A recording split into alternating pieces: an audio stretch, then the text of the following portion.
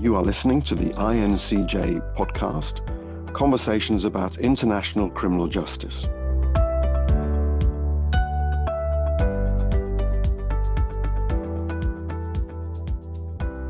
Welcome to a series called The Leadership Challenge.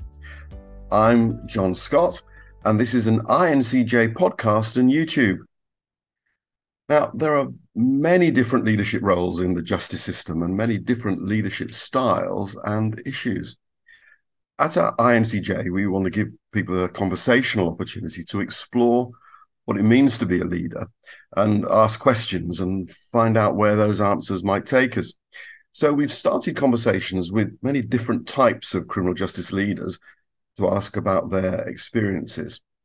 And our hope is that by sharing answers with you, it'll help find solutions and fresh ideas about improving the systems that we all work in. If you want to follow the series, you'll find it on our website or on a YouTube or a podcast. So look at criminaljusticenetwork.net or on Twitter at INTCJ Network. The title of this podcast is Leading from the Outside. Thank you for joining and listening. Let me introduce today's guest, which is Bill Mather. Hi, Bill. Hi. Now, Bill was founder of Social Pioneers and a former chief executive of the Apex Trust. He currently works as a part-time consultant and is a non-executive director of Primary Care International. Bill has undertaken many international assignments as a program and project leader on criminal justice topics, often as a leader from the outside. So welcome to Bill. Tell us where you are today, Bill, and what you're currently working on. Right. Well, I'm based in Milton Keynes, and it'll come up later on, I think, why. But I'm working on establishing a new international charity that we hope to see registered and launched in the summer, which is the Centre for Strategic and International Governance. And this is an area that gets relatively little attention and is absolutely fundamental to how all systems work, public services, etc., and very much including criminal justice. I'm also in the throes of redesigning Social Pioneers, which was launched in 2009, to move away from it being a consultancy and project operation to being a leadership, mentoring and membership organisation, because there is great need for leaders to be talking to each other and talking across disciplines and national boundaries. Now, you chose today's title about leadership from the outside. Now, why did you do that? Well, there are two forms of leadership, inside and outside. And I chose to do my influencing outside of the system. So I wasn't a civil servant, but I was working with civil servants. I spent a brief period as a social worker and then decided, no, I don't want to be in that system. I want to be supporting its development. So the outside has advantages. It's very much about the freedom to say and do and be where you actually want. But it has a lot of problems, like you don't have resources, you don't have real responsibility, and you have to work with the inside leaders. And the inside leaders are the ones who've got to own the change, make the change real and sustainable. So I took the choice to go on the outside um, because that gave me the freedoms that I needed. Um, and I've lived with the disadvantages of being outside. What turned you off about being in social services then? Well, this was in the very first few weeks of social services being in existence following the Seaborn report. And I arrived as a community service volunteer to provide some uh, assistance. And I got offered a job as a social worker because they were desperate. And as very early days, it was a bit chaotic. So I inherited a caseload of 281, many of whom I think were dead. But it was such a chaotic um, time. But basically, what I felt was that I didn't want to be boxed into one particular professional corner. And what I was beginning to realize was that I'm really best at adding value at a strategic level rather than a professional technical level. Okay. Well, just to explain to our listeners, we're planning on doing two podcasts because uh, there's a lot of ground to cover. Um, and today we're going to be focusing on leadership insights and independent perspectives that you're bringing to our thinking. And the next session is going to be on developing methodologies, the work you've done with a whole variety of organizations. So the next session is going to be on the how. So shall we start by you telling the story? Perhaps people might be interested to know how we first met Bill and the role you were doing then. Well, I came into the Home Office as a consultant uh, on behalf of HM Treasury, which was something I was not expecting myself to be um, embraced by. But basically, what was going on was that the Treasury was at that stage trying to commercialize the civil service. It particularly was focusing on procurement um, and getting value for money out of the really big spend from government departments. But uh, I wasn't part of that. It wasn't to do with the financial norms of Treasury. Treasury was chosen to host a consultancy operation required by Number 10 because Tony Blair and co were very concerned at the failure to convert policies into practices. And a group of us consultants were recruited as strategic assignment consultants.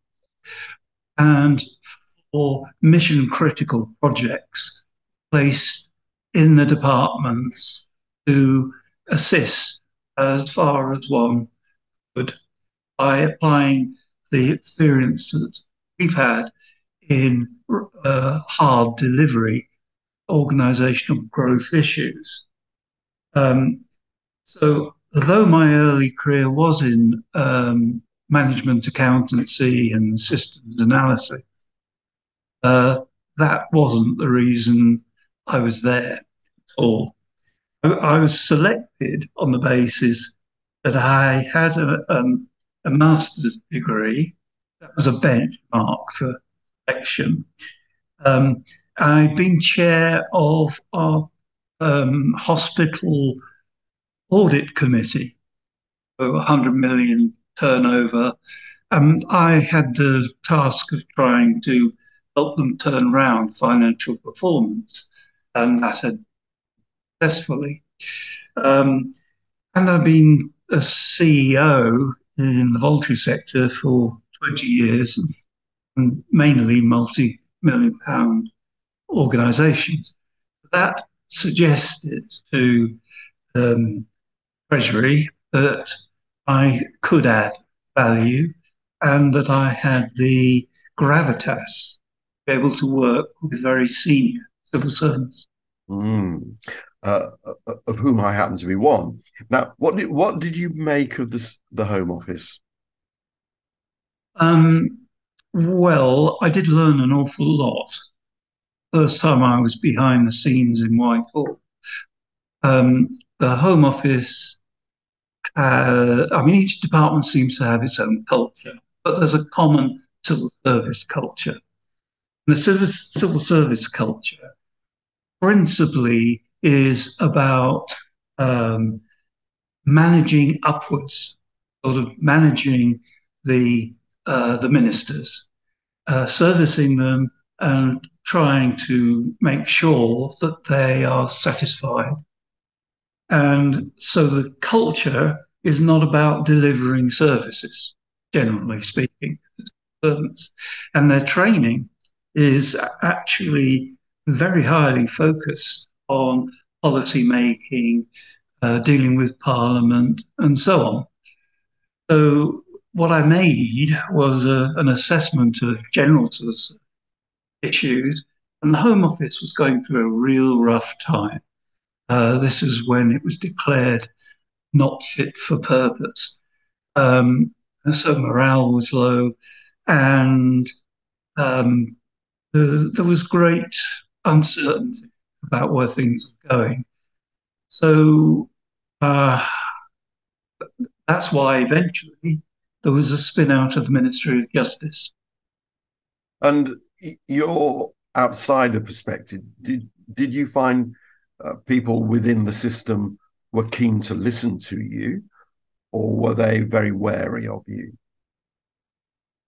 Well, there was a particular team put together for doing the mission critical work. And that team were very good. They were all, well, three quarters were from the outside. Um, so that team worked well. We all learned from each other.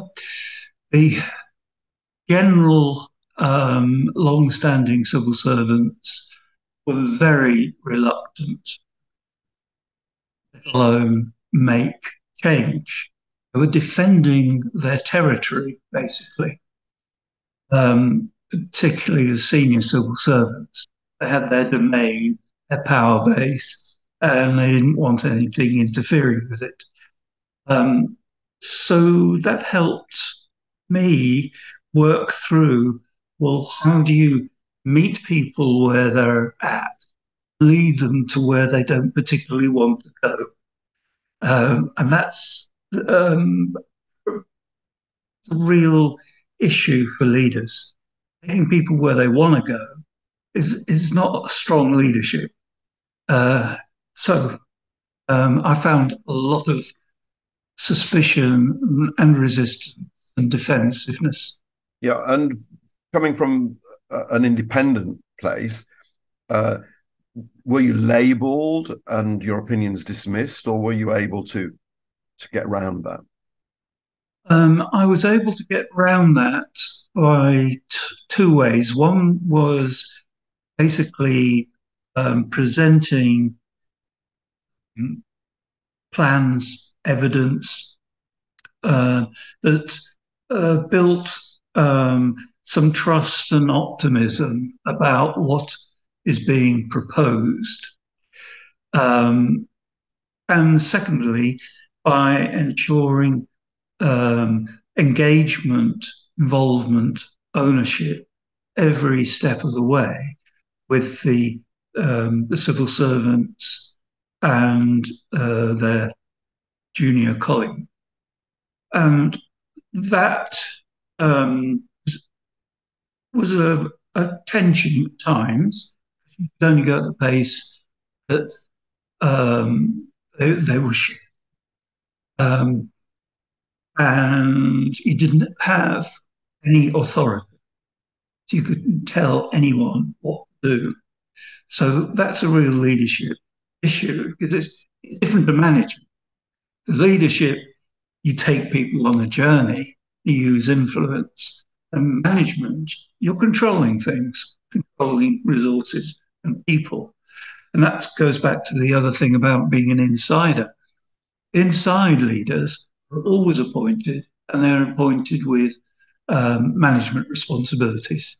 So there's a heavy maintenance management, um, whereas outsiders don't have the authority or the responsibility of managing. So, in a way, as an independent person, you have to win uh, backing for your ideas. You have to win the confidence of people. So it's a relational issue as well as an intellectual issue for you.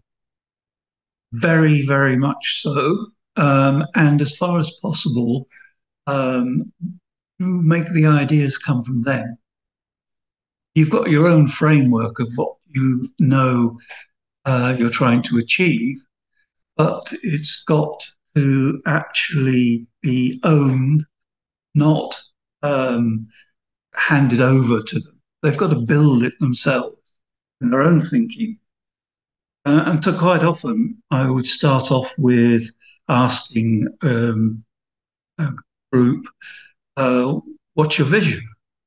You know, things can be improved. What would you see as being a world-class service that you could aspire to?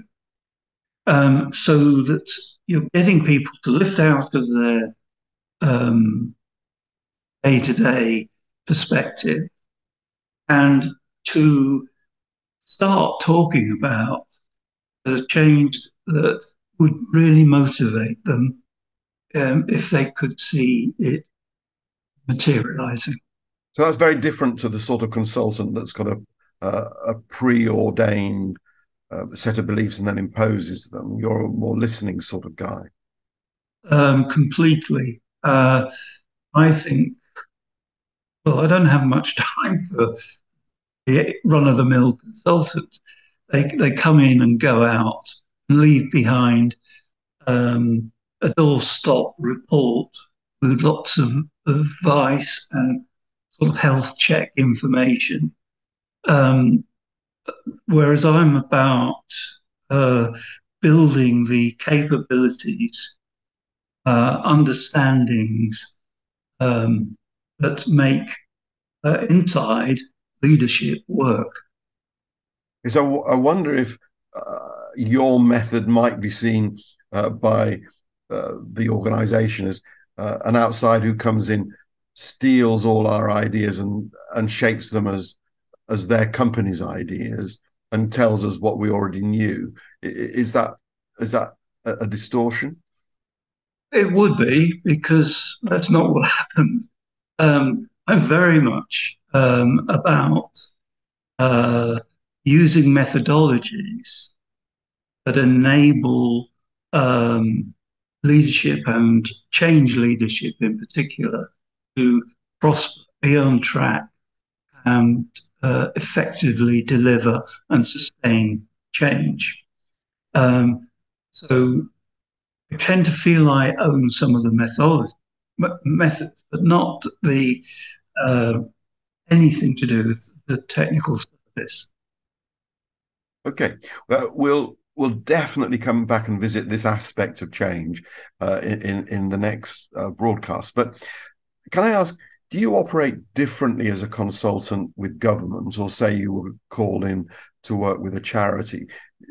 Do you have different operational modes depending on the type of organization? That's a good question. Yes, there's. I mean, charities are full of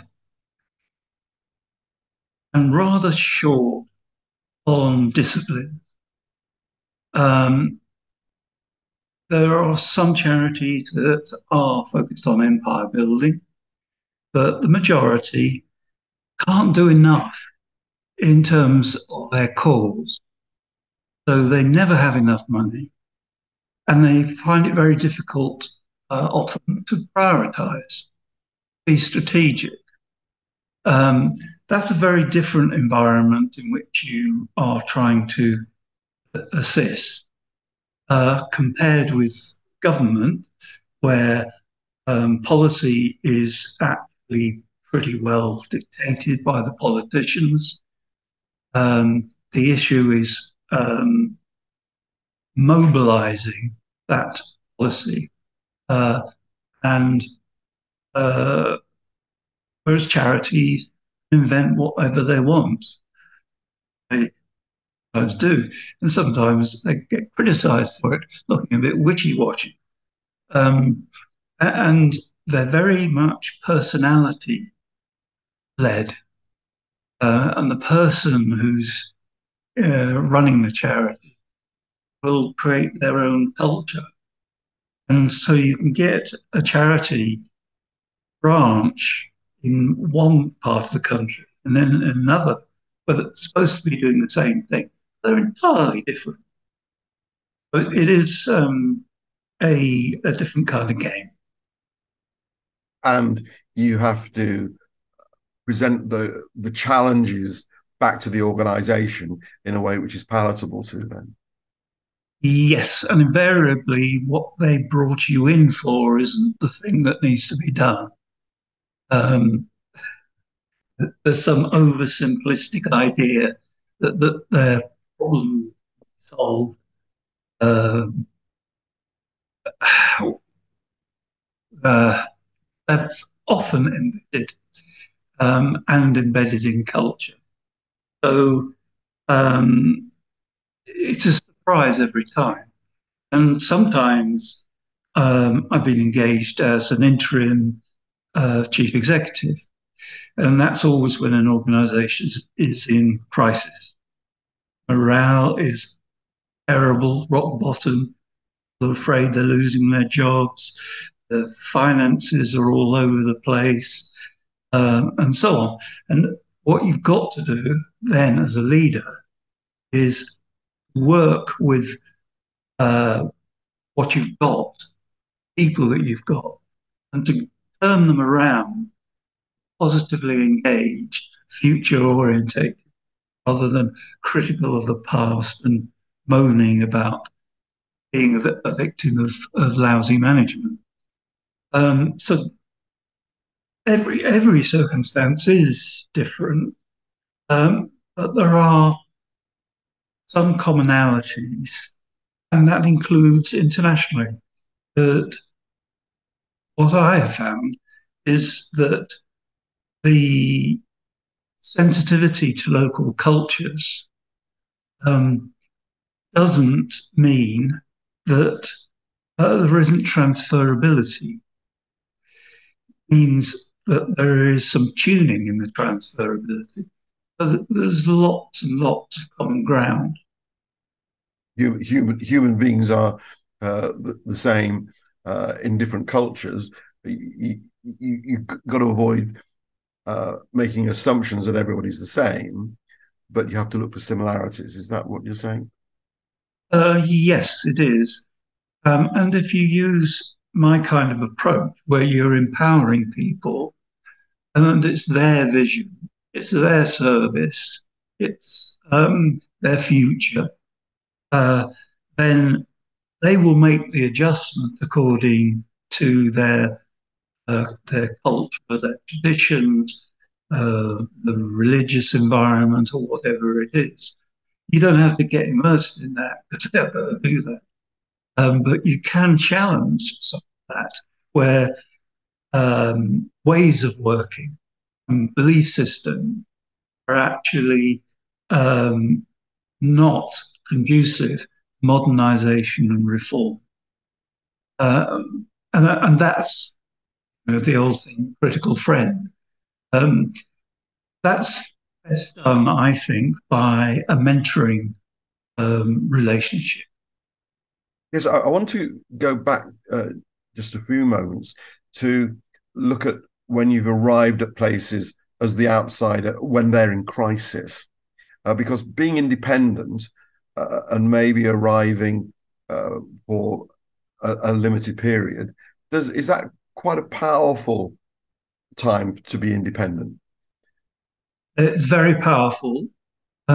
You are expected to move things very quickly. Um, that no change is an option. It is not an option. But basically, everyone knows that this person coming in is here to clear up the mess. And the first thing you've got to do is build, you won't get anywhere without trust. Change is always about risk, and taking risk only done in a committed manner when one trusts that it's likely to be a successful outcome. But you really must move quickly. There's bad wood to cut out.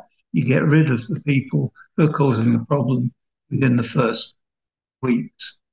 If there is um, a failure in terms of the organizational management, you must show that you've seen it and that you're addressing it within the first 4 weeks.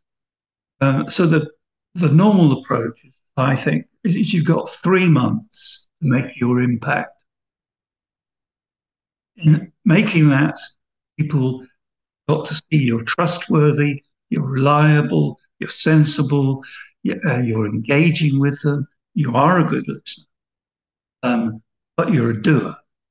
And I actually quite enjoy that aspect of work. It's uh, make life so much better for the good staff, and they blossom. And the services are rescued and sharpened up. So the beneficiaries benefit. Okay. I'm wanting to come at this from a slightly different angle because we started by you having a treasury label attached to you. Around government, people were a bit frightened of men and women from the treasury. But I want to look at the route that took you into that role. You said you didn't, we weren't a money man, but my understanding of it is that you've got a variety of qualifications. Perhaps you could tell us a little bit about your work or autobiography.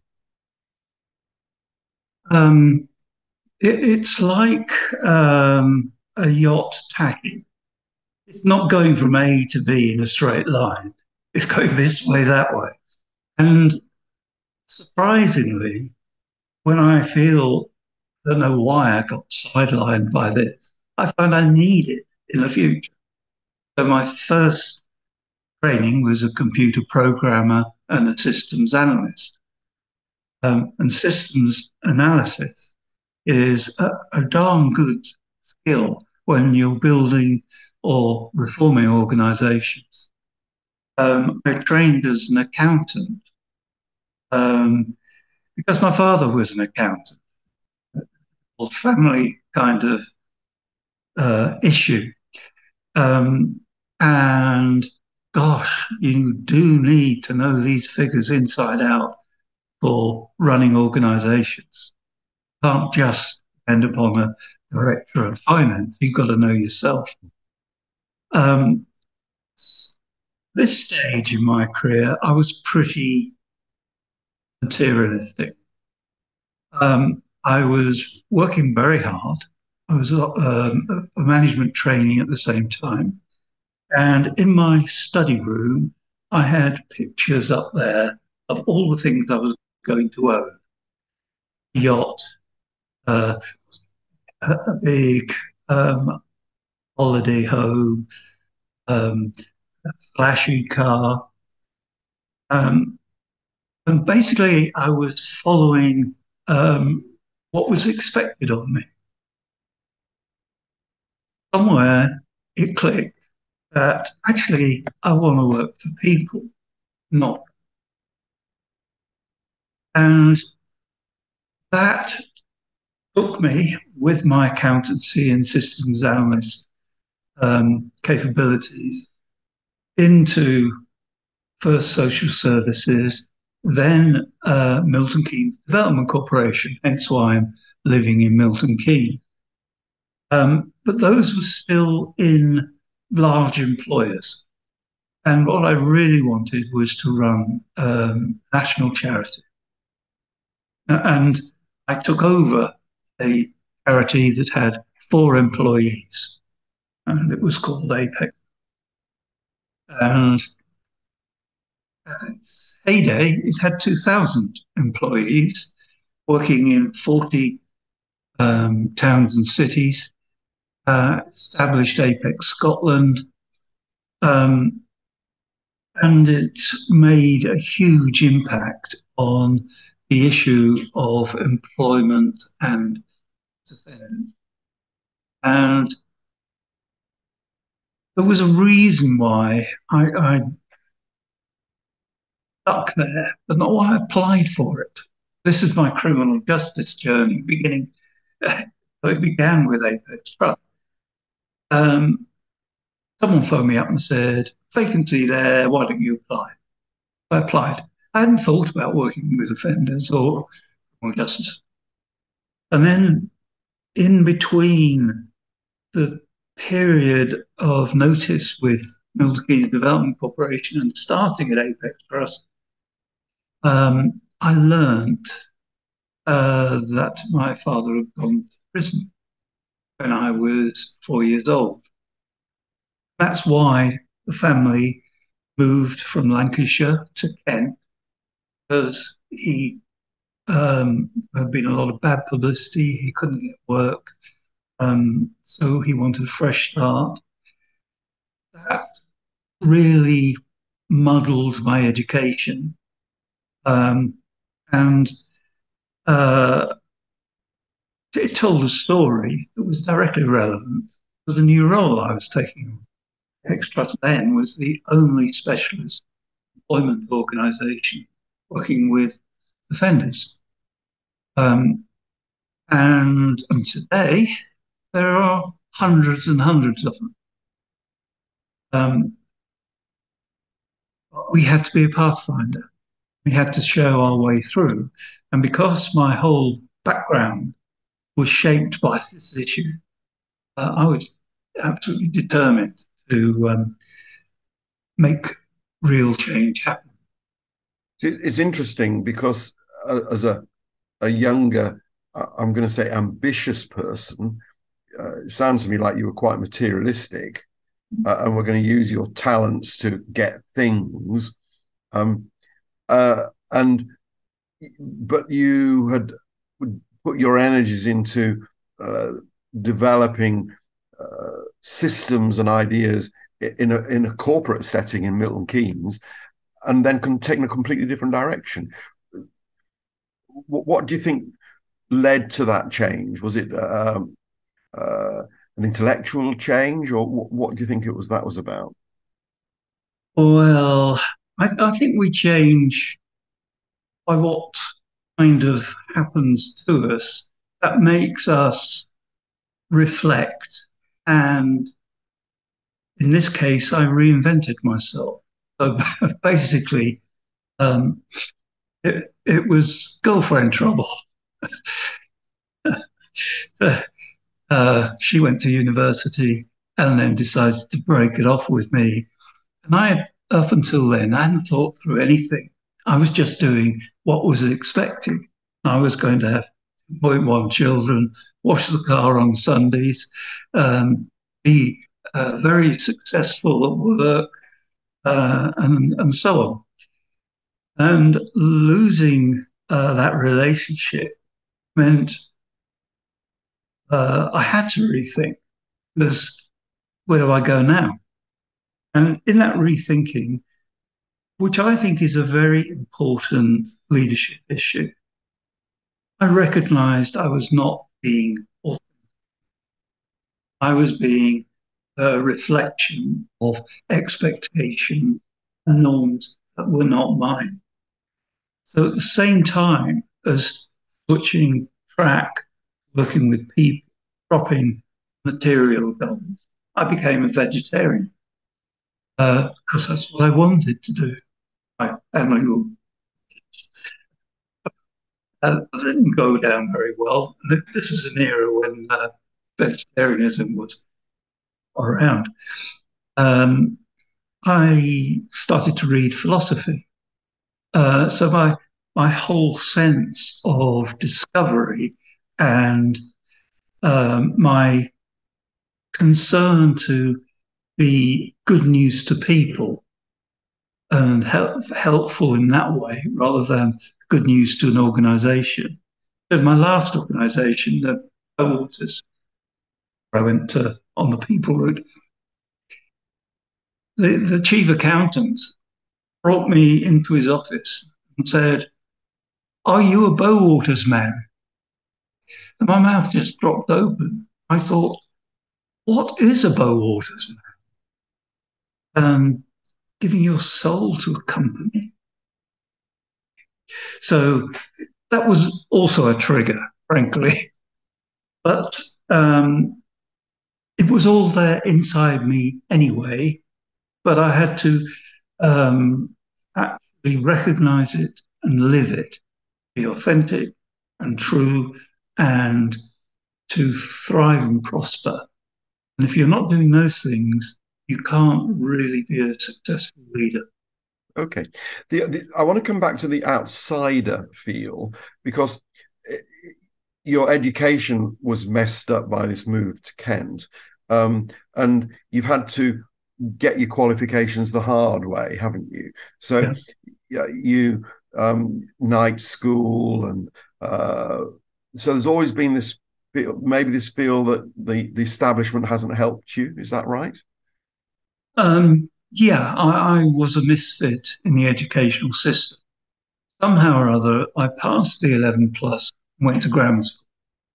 But because our family was poor, living in a poor area, the primary school was not very good at preparing you for grammar school. And so I was in the bottom class for every single subject. Maths. And I hated it. I really, really loathed school. The careers advice and the emphasis told the story. The whole approach was to get as many people as possible to bridge, and if not, into a university, and if not, into teacher training. And if you couldn't go into teacher training, then the only advice was to go and have an apprenticeship at the Chatham Naval Dockyard. And so that the whole ethos of the school was about education for education's sake. And I couldn't buy into that. I need to know what my knowledge is going to be applied to. So this taught me a bit about myself, but it also put me on the side of people who are misfits, people who are excluded, and that and believing in their talent, their latent capabilities that have not been recognized or nurtured by the normal systems. And so that has really been quite formative to me. And given my later change away from norms of materialism, it's made me a more confident and clear person, just because I'm being me. And in a way, the fact that you've achieved so much, ended up with a master's degree, even though you were seen as a failure in your school, gives you a confidence which you wouldn't have got if you'd just been a yes person. No, I'm, a, I'm quite entrepreneurial, really. Um, and I really enjoy developing ideas. Um, I don't have to have them as my ideas, but seeing ideas that could make a real difference and seeing if they could become fact. Uh, and I think quite a lot of entrepreneurs are not good in the educational system. Like Branson, for example. Yeah, yeah. Yeah. Okay. So we can understand, I think, your uh, passion for doing something about employment in the criminal justice system, seeing what impact your father going to prison had upon you as a family, having to move and all that sort of thing. Where does your heart for global issues come from? Getting involved in international stuff. Um, I suppose my passion is about social, and you can't in this interdependent, well-connected world um, deal with um, systems uh, divorced from the global context. So the global context, one where the rule of law is under attack, authoritarianism, right-wing politics, the attack on judges, independence, um, the hidden corruption. There's, and this is why I'm focusing on governance at the moment. All of these things, they spread. They are, and you can see them spreading. Um, so one needs to be making contributions where there are um, courageous leaders and cross-fertilizing um, from system to system, country to country, um, so that people can make sense of change and feel that their courage will see them through and see them through the resistances, the risks. I also greatly enjoy working with different, love diversity. Um, but one thing I haven't said is that the thing about working in the criminal justice with Apex was that's where I learned about the real professionalism within criminal justice and the dedication and commitment and the frustration. And the frustrations are huge. Um, and the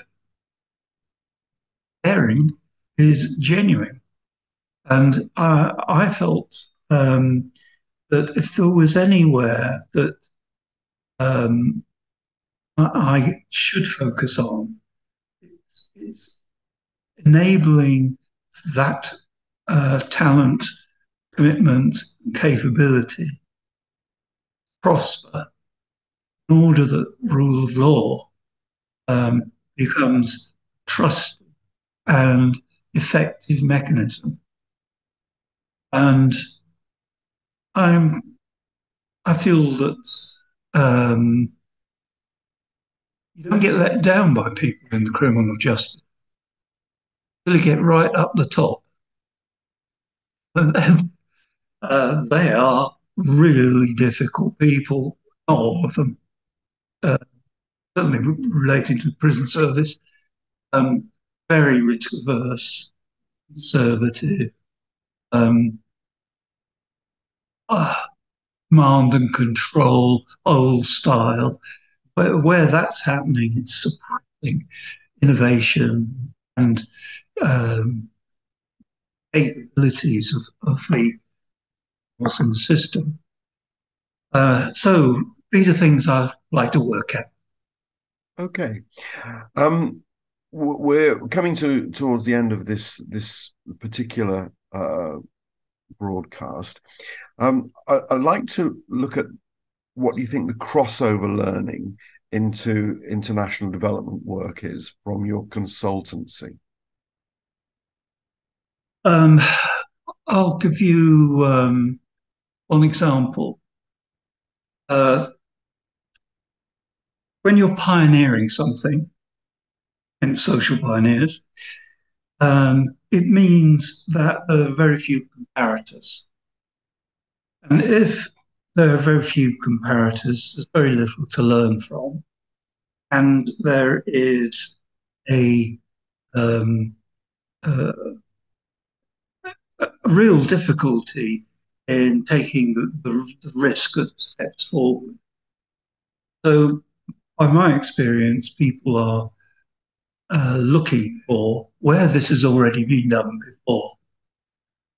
But frankly, um, one is working quite a lot of the time on things with people who are trying to do things that have never been done before in exactly those circumstances.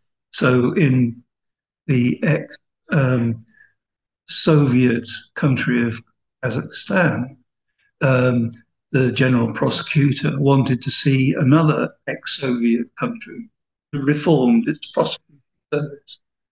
Well, there wasn't one, nowhere. Uh, so, um, that as an example is about how you can show the principles pioneering as opposed to the examples of copycat possibilities. They're few and far between, and they're quite often in very different circumstances. But the principle of change, which I've applied and I've helped others to apply, fairly major change. An example of that was getting the EU to um, designate offenders priority group for the social fund, out of which hundreds of millions of pounds has been made available in the UK alone. Um, so you can shift policies, resources, practices, systems effectiveness, and cultures. A lot comes down to culture. That's what you can trade nationally with the mechanisms that make them feel and actually do get them in control. Um, so it's not so much taking technical expertise as taking the methodologies and the proof of concept of undertaking change. Okay, so we're going to sign off now with a question about leadership needs internationally. What do you see are the biggest challenges in the international justice sector? Um, I think the one I've already alluded to is the context within which criminal justice is operating. So they're more authoritarian, right wing. Um, uh, you can't make progress against a current that is going the opposite direction without busting a gut. And so you've got to somehow or other um, influence broader than criminal justice in criminal justice operations. Um, Secondly, there is um, a hell of a lot of interdependence in this world today. We see it, live it fundamentally, economically, about food supply, uh, pandemic, climate change, and so on. So the international scene has got to be strengthened and joined up. And It's got to become a kind of social movement, um, helping each other, sharing lessons, um, and feeling part of a evolution to get a criminal justice fit for this very fast changing world. So these are the big things, and finally, public trust. Uh, it's going downhill pretty well everywhere, and can't operate criminal justice as a distrusted um, part of society's glue. Um, and so the public should be involved in ways that are meaningful, not just have a voice. And that is not something that we're used to.